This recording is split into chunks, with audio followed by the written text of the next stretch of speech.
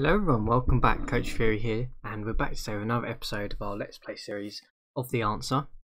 We are in the off season, as we expected, obviously from the last episode. We kind of crashed out of the first round of the playoffs, unfortunately, probably due to my own fault. Missing the fact that Eric Snow, our key point guard, was not back in the rotation, and we actually had McKee, our small forward slash sort of guard, really, playing in the point guard position, which meant that we were not really at full strength going into the playoffs. That being said, we did take the Heat to 7 games, despite not having one of our starting players in the rotation, which means that I've made a slight mess up here. First one I've done for a little while, really, in Draft Day Sports Pro Basketball 20. And it means that we actually have quite an interesting episode ahead of us, really. We obviously ended last season with that first round exit, the Sacramento Kings, led by Chris Webber, taking the title in the end. And I honestly felt that we could have probably beaten them if we'd have gotten there. But it's not always the way, which means that we still haven't won that title for Allen Iverson in the first season. So big decisions coming up, really, and one that I'm slightly nervous for actually coming into this off season, because as I mentioned in the last episode, the actual gameplay that I'm using for this is not sandbox mode, so I actually can be fired by the ownership of the 76ers. And if that happens, then well, we'll see what happens with this Let's Play. But based on the requirements from the season, which was to make a deep playoff run, we obviously didn't do that. And we in terms of keep Allen Iverson's roster demands, I'm not sure how we even assess that, but we have quite an important phone call coming up, as you can see the flashing button here, that we have with the ownership to basically understand whether we are actually going to be in the hot seat for next season or not with the 76ers, whether we are going to be booted out after one season. I'm really hoping that our regular season record, which was over 50 plus wins, is enough to hopefully show signs that we are more than capable of becoming a championship team. So yeah, we'll see how this phone call goes, shall we? Let's take it. Okay, hello coach. Now that the season is over, I thought we'd have a quick chat about it. So tell me how you rate your performance this season. Okay, so I clearly didn't do an excellent job. I don't think I'd be fair to say I'm pleased with my performance. All in all, not too bad. I think I could have done better. To be honest, I didn't do a great job, and there's a lot of static on the line. I think I'm gonna be honest. I'm gonna be honest with the ownership and say I could have done better. I feel the regular season we did really well. The playoffs was very messed up. So let's try honesty. Honesty is the best tactic, isn't it? As they say. So let's go with that. Cool. Okay. Well, you did manage to at least stick to our agreed upon budget, even though the team you put out did not live up to what I was expecting. Still, I'm willing to give you some more time. Oh, thank goodness for that. Thank goodness for that. We're still going to be in the GM role. Yes, I would definitely like to return as GM. Okay, it's going to call me in the next couple of days to discuss. Okay, thank goodness for that. We have survived. That was a nerve-wracking couple of minutes there to start this episode. But let's advance and get to the next phone call, which hopefully will come up soon. Here we go. Okay, thought we'd have a quick chat about the upcoming season. So tell me, how's the team going to fare this season? Well, I think based on the fact that we did so well last year, we do have some players coming off the books. I think we'll make a good playoff run again. I think it's fair to say. I think, we're definitely going to be a playoff team. I think we're going to be there or thereabouts. A deep playoff run is certainly respectable, and maybe we can win it all next year. Yeah, okay, that's fine. 2 years to win it. We can do that. Success comes at a price. What's the cost of our success going to be? Well, let's try and push him. You can afford a little luxury tax, right? Although I'm not crazy about the idea of paying luxury tax. Oh, okay, I've just lost him there. I'm guessing that he was okay with that. Let's check. So in terms of this, I don't think that's necessarily been reset yet. So let's advance quickly. Okay, so it still is to make a deep playoff run, I'm guessing, based on those conversations. I'm not sure where you see the salary demands or the roster structure demands. Yeah, I'm not sure where you see the budget. That's the player budget there. I'm guessing that's different to what our actual contractual budget is. Okay, yeah, so it is slightly. Okay, so we've done that. We're on to coach hiring. Do we actually have any coaches we need to bring in? No, we don't. And I'm pretty happy with these guys, unless there's anyone who is really, really good who stands out.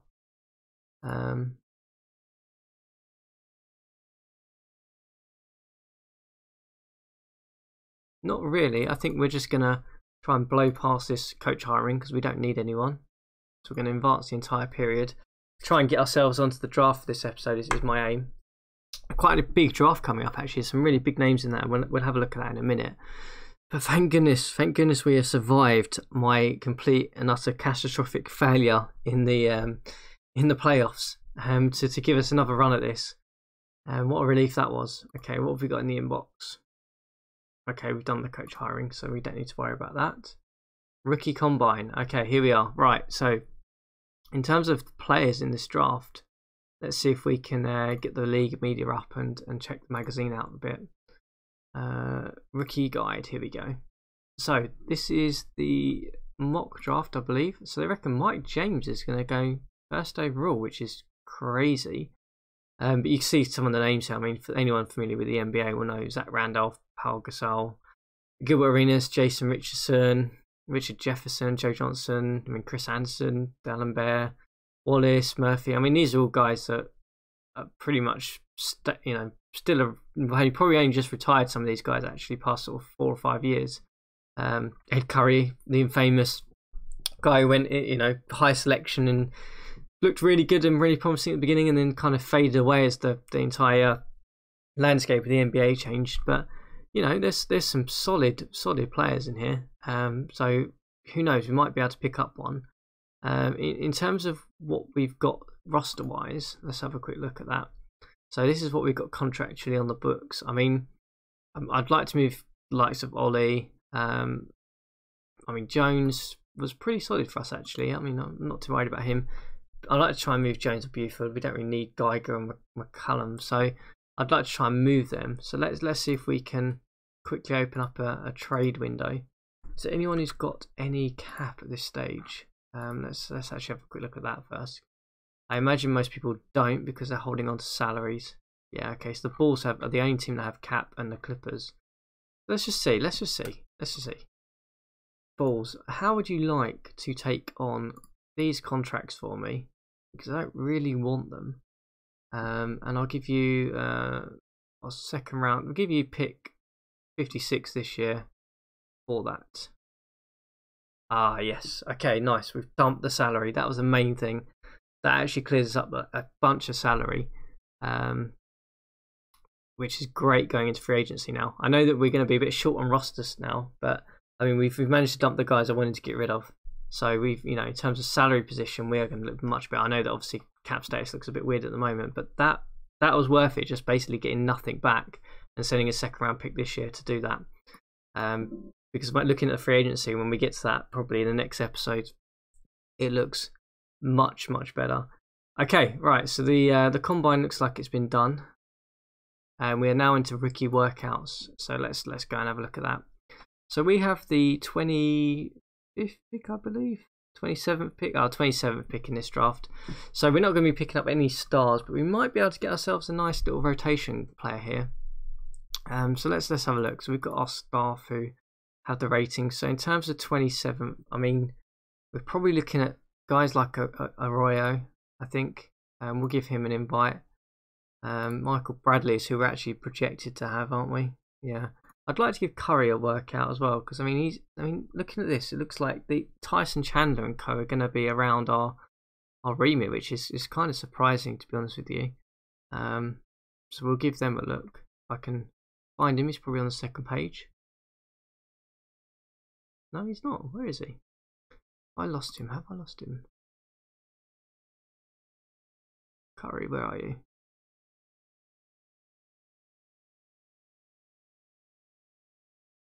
Going to be E, so he's going to be on the second page.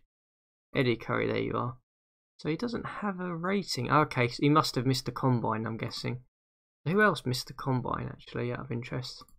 The Chandler will give you an invite, definitely. Clive Brown, the famous #1 overall pick, we'll give you a look as well.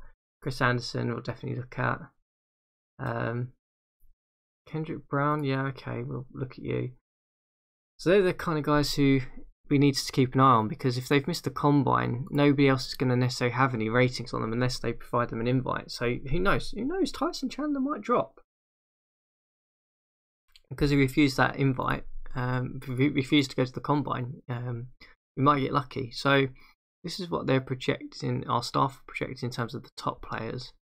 We'll give Earl Watson a look at as well. We'll go to the second page. Let's have a look. This is more like where we're probably going to realistically be drafting someone. I mean, Tony Parker's meant to go 13. If he drops, we just take him. Same with Okur. Debro's an interesting one. Don't remember the name, so we'll give him a look. Troy Murphy. Let's be honest. You're definitely not going to go anywhere near us now. You're projected to go just outside the top 10. There's some interesting names in this draft, definitely. Stephen Hunter will give you a look at. How many have we got left?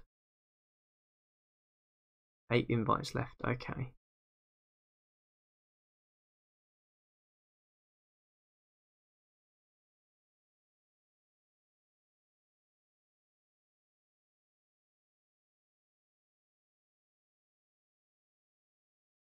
Okay, that's our staff list. Let's have a look at what the actual rankings are according to the magazine and the media.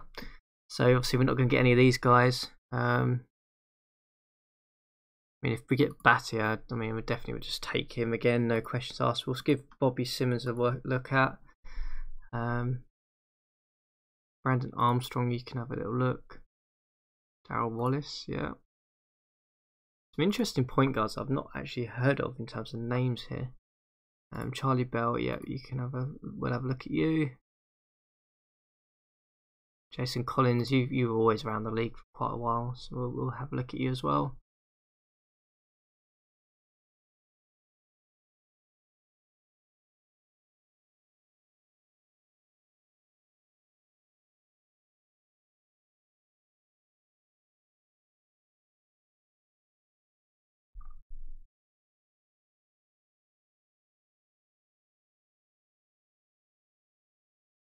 Is there anyone else that I really desperately need to have a look at?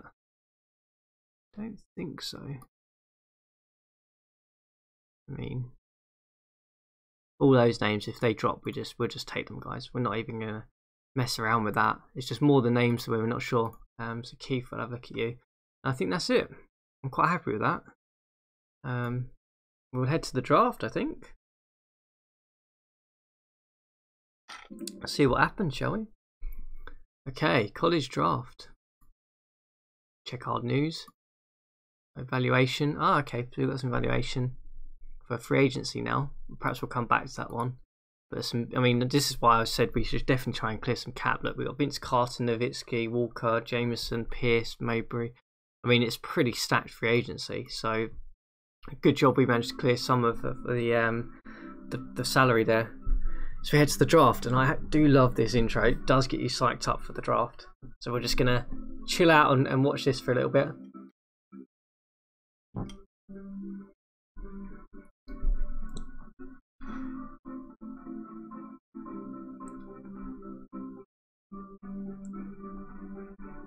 I mean, there's some good players in this draft.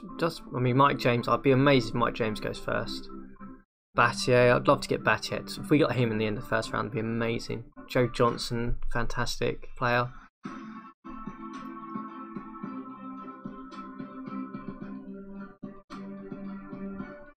Troy Murphy was a good player. Nice power forward, actually, where we need someone. Okur was solid. Zach Randolph would be amazing if we got Zach Randolph. Can you imagine that? Jefferson was a good player. I mean, we're not going to get Paul Gasol. He's going to go top 5.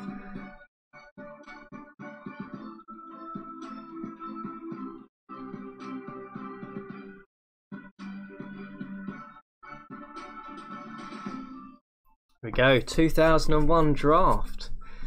We're picking low, so we're not going to get any top prospects, but we'll follow it. We'll follow it and see what happens. love that intro. Wolverine Studios, you've done a fantastic job with that intro, I have to say. Really gets you into the draft mood. Really feels like you're actually there. Okay, let's start the draft. So the Clippers are on first. So our pundits begin the warm-up intro. I mean, for me, if I have a look, I mean, where's my... How do I get to my war room? So for me, I mean, honestly, if I had to pick, where's the mock draft? I mean, they reckon Mike James is going to go first. I'd be amazed if Arenas or Pau Gasol does not go first overall. I mean, they're the two game changers that are here. Yeah, all Jordan over Mike James. Wow, I really would definitely not pick Mike James first in 2001 draft. I'll tell you that now.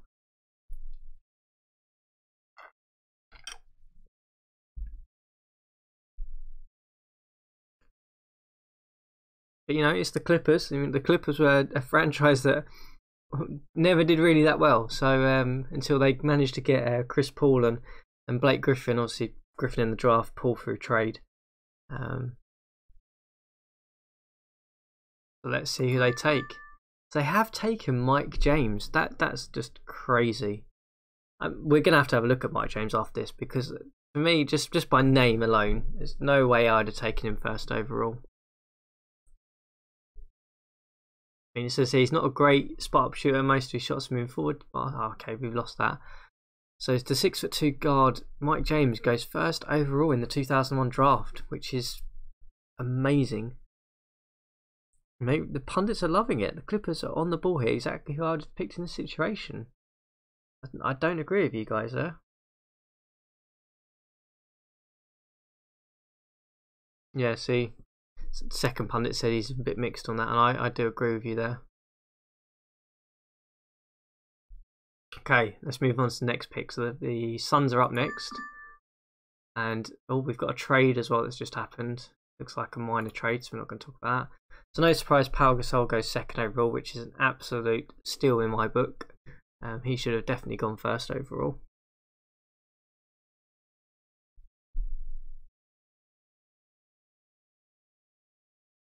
Yeah, fantastic bit of luck there by the Suns. I think they moved up in the draft as well, if I remember from the last episode. Yeah, okay, so they love that pick. Let's have a look who are the Pistons going to take. So the Pistons have taken Zach Randolph. Okay, you know, Michigan State in the same region, I guess. Solid pick. I mean, can't really argue with Zach Randolph. I mean, he was such a good scoring forward. I was really hoping he would drop though, because he didn't turn up for the combine. But it looks like everyone else has noticed him as well. So they're mixed on that. Okay, that's interesting. Okay, one likes it, one doesn't. So let's move on to the Grizzlies, who have taken Richard Jefferson. Yeah, okay, no real surprise there. Another guy who's gone. Would have expected to go higher. I guess the interesting one is where Gilbert Arenas goes. I'd have probably had him ahead of Richardson just because of this era. He was such a good scoring guard, and hopefully his off the court troubles won't appear here either. So, but anyway, let's move on to the Nuggets, who are going to take Joe Johnson. Yeah, that's a solid pick again, in my opinion. Joe Johnson, you know, was a predominantly, you know, awesome scoring guard. So you can't really go wrong there. And he actually does, as the game develops and, you know, 3-point line probably develops and the shooting develops a bit more, he's probably going to be a really good value pick for the length of his career. Let's move on to the Bucks, who've taken Chris Anderson. Wow, okay, Gilbert Arenas is dropping here, which is crazy. Chris Anderson, yeah, you know, the Birdman, I guess. He was always solid. I mean, he never really became a, you know, an all-star type player, I guess, but he's an explosive centre. So let's move to the Bulls, who have taken Gilbert Arenas. Okay, so Bulls managing to get a bit of luck there. You know, him falling onto their lap, really. So that's a great value pickup, in my opinion.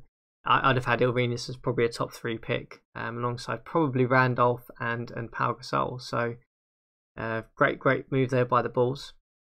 So we move on to the New York Knicks next. They've taken Troy Murphy, probably a bit of a secure pick in my opinion. He is not going to set the world alight, but I mean, considering where I mean, I'm not sure who else is left actually, but let's have a look. Who else was left in the draft? So I mean, you could have taken Bate, Parker. I mean, there's still those two. I'd have probably taken Gerald Wallace as well. Is a great player. So probably would have taken one of those over him. But he's going to be a solid starter at least. And the Nets. Oh, we've got a side trade, which is nothing too interesting. The Nets have taken Richardson. Okay, yeah, he's a solid scoring guard. So a kind of middle value pick, I guess. I'd have probably taken Parker and Battier first, but I can see why they've done that. So we move on to the Houston Rockets, who have taken Shane Battier. No surprise there that Daryl Morey has taken Shane Battier. Morey ball is still at play in the Wolverine Studios Draft Day Sports Pro Basketball 20 for sure, because that's the exact kind of player that they would like. A bit gutted he didn't fall really. But he's inside the top 10, so he probably was never going to fall to us anyway. So we move on to the Pelicans. We've taken Gerald Wallace, which is a great value pickup really, just outside the top 10. He's going to be a pretty good, I imagine, scoring wing as he was in real life. So a good pickup there by the Pelicans in my opinion. Which means it's interesting because now let's have a look at the War Room. So no one's really dropped. D'Alembert's dropping. He was meant to go inside the top 10. Parker's next paid to go. I mean, there's still some nice options there. Hopefully a couple of misses by the AI and we might get someone here. So the Thunder have taken Tony Parker, which is good still, to be honest with you. He probably should have gone inside the top 10 if he's anything like his real life counterpart anyway. When his weakness is he often goes straight up for a rebound, boxing out, and he lacks blocking ability. I mean, if that's his only weakness and he's a point guard, I think they're going to be very happy with him. So we move on to the Washington Wizards, who have taken Jamal Tinsley, who was a really solid point guard. For that, I remember him mainly on that Indiana Pacers team that was a really good team at the time. Tough-nosed defensive team, bit of flair in them as well. So a solid pickup there, in my opinion, by the Wizards. We move on to the Magic, who have taken Mehmet Okur. Yeah, solid pickup, I guess. I do think that D'Alembert is falling though, which is really interesting for us. He's meant to go inside the top 10, which hopefully means that some of these things might get a bit ordered about. I mean, Tyson Chandler's still not gone off the board, but he's meant to go a lot later. So we move on to the Miami Heat next. They've taken Bobby Simmons. Okay. I think Bobby Simmons was a pretty solid pro. I don't think he had anything really stood out. But he was a pretty solid rotational wing, I guess, if I remember how he was. We'll see how he materialises here. As we move on to the Spurs, who unfortunately can't take Tony Parker now at pick 16. And they've taken Brendan Hayward. Yeah, okay, Brendan Hayward was a really good defensive centre at the time. I think he had a pretty good career in the end, actually. I think he ended up mainly in Dallas, if I remember right. Yeah, I mean, his size, his shot blocking defender. He's not going to score you many points, but solid. So move on to the Trailblazers next, who have taken D'Alembert. He finally comes off the board at a lot lower than he was projected to go. I'm surprised that he fell so far, really. Great steal there by the Portland Trailblazers, in my opinion. I think even if he's raw, I mean that might be the reason why he's dropped. But picking him up at 17 when he should have gone inside the top 10 is a great value pickup. So move on to the Pacers next. We've taken Patrick Debro. Okay, a guy we did look at, I think. We did scout, but I was not. I have no real comments on him because I don't actually remember him much as a player. But we're getting closer to our pick now. It looks like we might be able to pick up someone here we can actually really use. Let's have a look. So we've got Ed Curry still on the board. It looks like he's pretty solid scoring centre actually in this. Tyson Chandler's rated really low, which is interesting. So he had a much better career than Curry. So we might have an interesting decision when we get to our pick as to what we actually do, because there's some players on the board who actually I wouldn't mind taking. So move on to the Hawks. who have taken, I'm not sure who that was, Earl Watson. Okay, so Earl Watson's come off the board, and we definitely did scout him. He was rated, I think, as a 4-star when I just had a quick look. Don't think we can go back and look at him, unfortunately. But that's okay. So we'll move on to the Boston Celtics, who have taken Eddie Curry. Just 7 picks away from us. That would have been a nice pickup for us. He was a really good value scoring centre. So, oh well, okay, that happens. Probably was a bit hopeful that he would drop that far to us, but you know, when guys miss the combine, you never know. You might sometimes get lucky. So we move on to the Lakers. We've taken Eddie Griffin, who I remember was basically a 3-and-D type player, if I remember right. Which I think sounds very much like his description here as well. Yeah, okay. I'm not overly worried. I'm not going to comment too much on that one. Minnesota Timberwolves, who are up next, have taken Carlos Arroyo. Okay, that's a shame because he'd have been a nice one for us to pick up. You know, we do have Eric Snow, so I'm not overly worried about him. But he was a solid pro. I mean, he started quite a lot in the league at the time. So we move on to the Toronto Raptors, who have taken Trenton Hassel, the guard. Again, just a solid pro from what I remember. Nothing really stood out from him. Let's have a look at our war room now, because we are getting closer to our pick now. The staff are pretty much saying Michael Bradley is the one to pick up. Okay, interesting. But like, you know, in terms of names, we've still got Kwame Brown, Jason Collins, Tyson Chandler, Charlie Bell as well. In terms of the media, they're pretty much rating everyone the same at this point. So we'll see. The Mavericks are up next, and they have taken Darryl Walls, who I have no idea who that is. So we're going to quickly move on with that one. Chris Keith goes next to the Golden State Warriors from UNLV. I don't remember him off the top of my head either.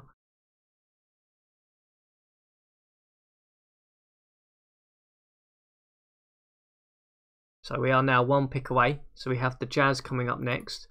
We'll let them run a bit of the clock down as we look at who possibly we might want to take. So, I mean, the scouts, you know, the staff, our scouts and coaching team are screaming at us to take Michael Bradley at this point, who is a good rebounder, pretty average across the board. But the one that's in my head is Tyson Chandler. Why are we not taking Tyson Chandler? I guess we didn't scout him is probably why, because we didn't think he would fall this far. So I mean, in my head, I'm saying I'm gonna just overrule it as GM, I think, and say, look, sorry guys, but I'm gonna take Tyson Chandler if he's there. He'd just be a fantastic pickup, even if he is as what he says here in terms of scatter rate, and he's only a 3-star. Even if he is just that, I think it's worth taking the punt on it. So we're gonna let the Jazz take their pick, and they have taken Charlie Bell, which means that Tyson Chandler is on the board. And I think it's a no-brainer, if I'm honest. He was meant to go 23rd overall. In terms of other guys who are around, I mean, we did look at Omar Cook, but I'm not worried about him. I just think that we come in and we take Tyson Chandler. I think it's a no-brainer at this point. So that's what we're going to do. His passing handling's not great, but that's fine. He's a centre. His scoring looks average. Rebounding looks good. Blocking defence looks average. Even if he comes out as a 3-star player, I mean, we're going to be more than happy with that. So I think we just take him. We're going to select Tyson Chandler, guys. And let's see what the pundits have to say on us for that one.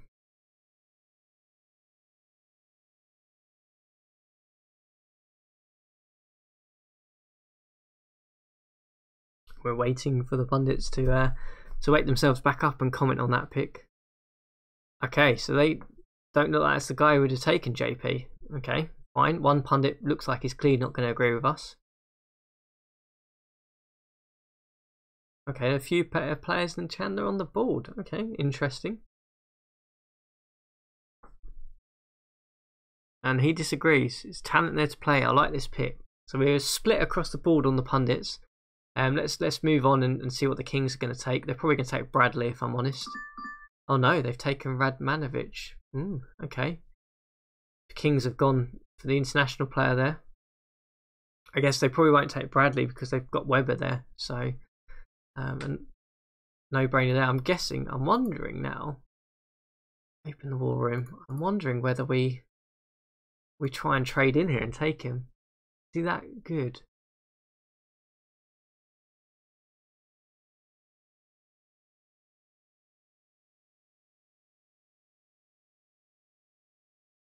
Who is it? It's the Cavaliers. Do we want to trade in and try and get him? That's my question in my head now. The staff have gone crazy on him and said that he is awesome.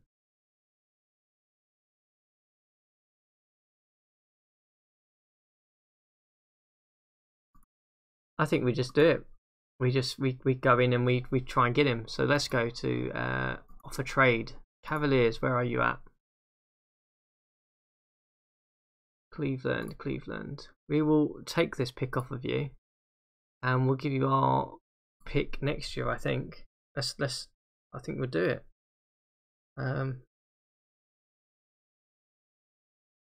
Yeah, I think we'll try it. Should we try and do it?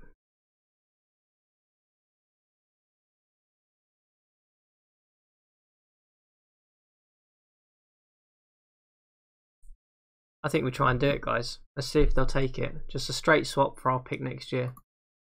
And they've accepted it. Okay, let's go in. We've done it.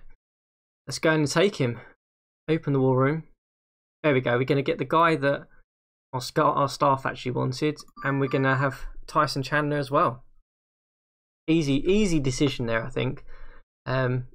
Whether we've made the right call or not, I don't know. But in terms of our scouting, he looked pretty good. You know, given the fact that our pick next year is probably going to be lower, hopefully as well, if we get a good free agency. And again, the pundits are not liking that pick.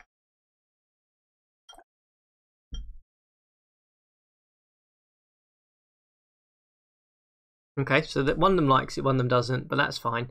And I think that was the back end of the first round. So we have no more second round picks at all. So we are going to let the CPU finish this draft, and it looks like the whole bunch of back end deals that have been done. But let's come out of it. And before we end the episode, there's a couple of things that we need to look at. So first thing, before we look at our guys, I want to have a look at where is he? Clippers, where are you? There you are. I want to look at Mike Jones. Yeah, there you are. So this guy went first overall, which is absolutely crazy in my opinion. His passing hand is good. His defense is okay. I mean, he's solid. I mean, I wouldn't take him first overall. I mean, he could have got. Where's Pau Gasol? I mean, they could have got this guy, who is a much better player. Okay, so I think the Clippers may have messed up there. Let's see if we have messed up. So first up, Tyson Chandler, who we took, who. Okay, out the gate, doesn't look like he is going to be a great starter for us, but he has some fantastic potential. I mean, look at that rebounding. I mean, he could become one of the best rebounders in the league. Defensive ability's not great, but it's developing. Same with shot blocking. He looks like he could become an okay scorer. His passing hand is not going to be great. So, okay, worst case is that he's a below average starter, I would say, now. But he could be a solid rotation piece. Let's have a look at Michael Bradley. Okay, we may have slightly messed up with Michael Bradley. It's a good job that we didn't actually follow our scouts, but we actually end up trading for him. Okay, so he looks like he's a good rebounder, but apart from that, he's pretty average. I mean, he's probably got Tyson Chandler level now, but he doesn't have the room to grow. Okay, so perhaps we didn't do that particularly great. I mean, the positives are that they're cheap, I guess. And that ends the draft for this episode, I think. Next time we're going to come back in, we're going to do the contracts. We're going to look at free agency, where we're hopefully going to have some serious cap room, and hopefully we can build some elite talent around Allen Iverson is the main thing. yeah, let's see how it goes. I mean, worst case, we've got 2 solid rotation guys. I mean, these guys are both going to be good rotation players for us. But we've got to build the starters now around Allen Iverson for our possibly, hopefully, our championship run next season. But yeah, a solid draft, I think. We'll see. But if you've enjoyed the episode, you're enjoying the Let's Play series, it's always great to hear from you guys. And hit the like button because it really does help the channel a lot. And you can always subscribe to follow the episodes as they come out. But we'll see you next time for Free Agency.